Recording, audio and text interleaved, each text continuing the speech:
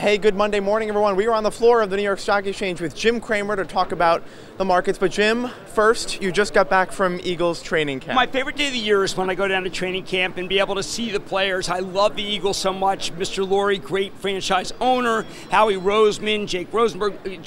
These guys are behind the scenes. Of course, Coach Peterson, amazing. Coach Reich. I mean, these guys are just fantastic. Coach Schwartz, Coach Groh, and I got to watch them play, and then I addressed the huddle, of which I taught them UPOT.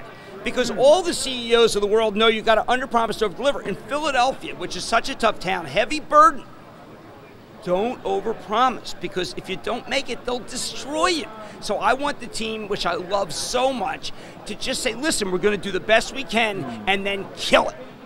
Good advice, and we love all your pictures on Twitter about it. Thank you. Well, well, they're fabulous. What can I say? It's a great team. Great team, great weekend. Could be a good year. Let's move on to news of the day topics. United Technologies potentially making a bid for Rockwell Collins. Look, it makes so much sense. I think they have to do it. I think that it's just a great way to be able to balance the tension against Boeing. Because Boeing can play off everybody, but if you own the landing gear, if you own the brains, if you own the inside, the seating, you can be a player that can say to Boeing, listen, we're not part of your partner's plan to be able to make you more money. You're going to make us more money. So it changes the balance of power. So I hope Greg Hayes does it, because also Otis has been a little soft. You never know about HVAC, but boy, aerospace is fantastic. Pratt Whitney's great. This would be a fantastic move, and it wouldn't. I love the turbine business, but that's here. You don't have to pay a lot now, and we'll service it. I want money now. This BEA Rockwell Collins company would make them money now, and Jim, even at 140. You have a fantastic article in Real Money about this. Should people pay more attention to aerospace than tech? Yeah, it drives me crazy that we just presume that all high growth is in tech. The best long-term growth story is in aerospace after the cloud. The cloud is a great long-term story, but there's a lot of competition. Aerospace, very little competition, and great long-term story. All right, moving on, Sprint and T-Mobile reportedly resume merger talks. I defer to David Faber. Sprint's talking to everyone, so everyone's talking to Sprint. But I do not think, the word is that Sprint's stock is overvalued because the balance sheet's from hell. I think T-Mobile would like to own Sprint. Remember, the regulators blocked that.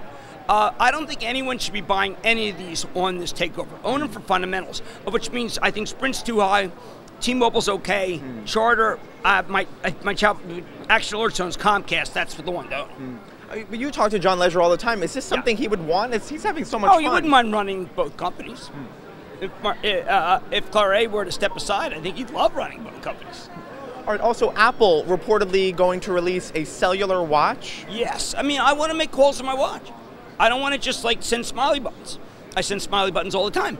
I really want wireless charging, because when I have nights where I barely go to sleep and I'm wearing my watch, it's not long enough to charge. And I need, because I don't take it off, and all I hope is that Apple develops a wireless charging phone that I can make calls on, because that would be a game changer. All right, so Apple has one customer right here. Oh, yeah. And remember, own Apple. Don't have to trade it in and out. There you go. Okay, also Berkshire Hathaway, profit declining for this most recent quarter. Yeah, but book value went up, and that's how he measures himself. Who am I to question how he measures himself? I'm with him. By the way, I continue to come back to his incredible last letter where he talked about hedge funds versus Vanguard and thinking that Vanguard's better. Everyone should read that. If you haven't read it, it's really important. But also their retail segment did better this quarter. What, for Berkshire? Yeah. Not a needle mover. Okay. Also, Bright House Financial went public. They're actually replacing... I like Met. Yeah, AutoNation, I don't know. Yeah. I like Met because I like the international breakdown. It's 60 domestic, 40 international, group benefits. But, look, neither of these really intrigue me. If I want insurance, I like Chubb. And then secondarily, I like AIG on the restructure. All right, and then on Stop Trading, Jim, you talked about Tyson Foods. Yeah, I mean, look, they bought this company, Hilscher. Everyone thought they overpaid. It turns out that what they wanted to do was diversify away from just being chicken and to have some of the shelf space for Jimmy Dean. It was brilliant. Beef was up 5.3%. Nice move, Hilscher. Nice move, Tyson. Okay, and then on Mad Dash, you talked about NXP Semiconductors and Action Alerts Plus holdings. Yeah, we told people not to tender. We said hold on to it. That the company is worth more when you look at Skyworks Solutions, when you look at Broadcom, when you look at Qorvo, and NVIDIA, and it just seems like that Qualcomm needs to get this so badly, but they're not going to get all the shares they need to close the deal. I think they'll have to pay up. Qualcomm is not saying that. All right, I'm sure you're going to have more on this for the AAP call this Wednesday. Yes, absolutely. I'm looking forward to that call. We'll talk about the hits and misses, because the misses are more important than the hits when you're trying to figure out how to manage your portfolio. And perfect timing, because Cimarex Energy reports on Tuesday. I expect nothing. I'm telling people, look, the oils are not working. The Permian's not working. Oil can't get through 50. We're not telling people to buy these. And we're not. I mean, one of the things that people have to recognize about the club, it's more like, I mean, we're in them, but we're not encouraging anyone to buy them. We have ones that we like, and you should look at those, including a new name that we did today.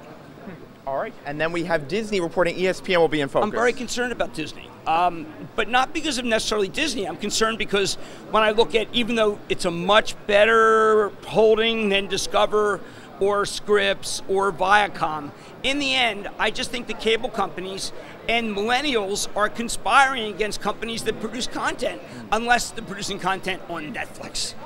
Great piece by a guy named Buster Cohen, C-O-E-N, on TheStreet about movie theaters and Netflix and blockbusters that must be read. It's a great piece indeed. Jim Cramer, we'll leave it there. Thank you so much. You. All right, for more information on the stocks Jim mentioned, please head back to TheStreet.com.